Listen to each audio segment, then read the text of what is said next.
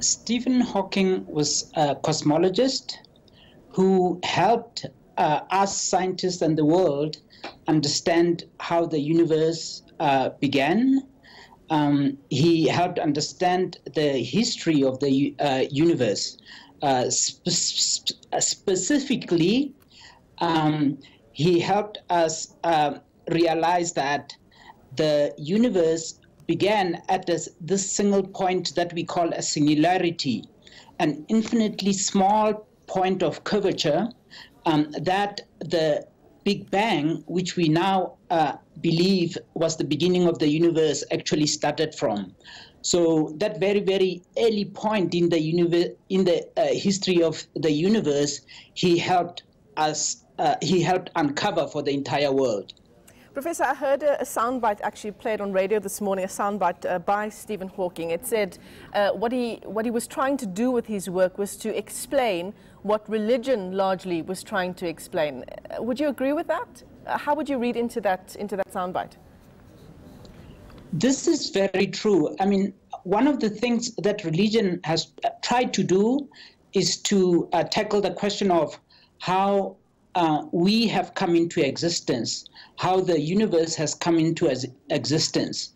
And indeed, this was one of Professor Hawking's missions, to do this using the laws of physics, explain this history of the universe using physics. So as an astrophysicist yourself, how remarkable is Stephen Hawking's body of work, just given the massive challenges he faced physically? Oh, enormous. I mean, so if you put his illness aside, then his scientific contributions are unparalleled, right? They are just enormous on their own. And then you bring the illness on top of that debilitating illness, then it just puts him at this, entirely different level. I actually had an opportunity to see him lecture once. I was still an undergraduate then, in Boston. And one of the remarkable things I walked away, after having seen him lecture, was just how still he was throughout the lecture. So he didn't seem to twitch a single muscle.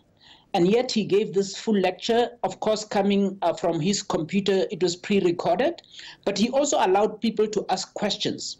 And then, just using his eyes, was able to text back these answers. And it was just incredible to watch this. And I left thinking, this man must just use his mind to only think and do nothing else. So you can imagine how our bodies, regulate our speech, the movements we make.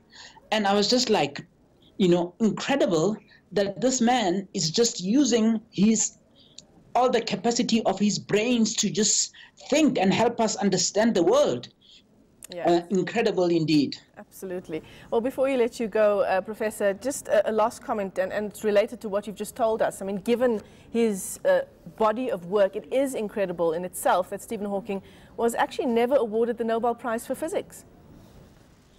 Yes, so his work is mostly theoretical, and the Nobel Prize in Physics is typically for experimental things that can be observed and proven in this way.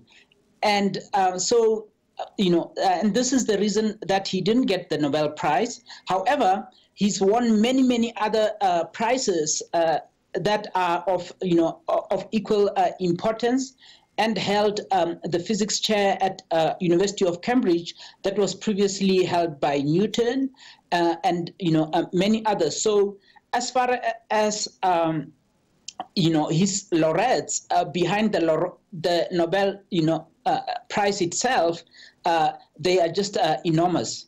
All right. Well, thanks very much for taking the time to help us remember this incredible person who was physicist Stephen Hawking. That was astrophysicist Professor Lerothodi Leeuw.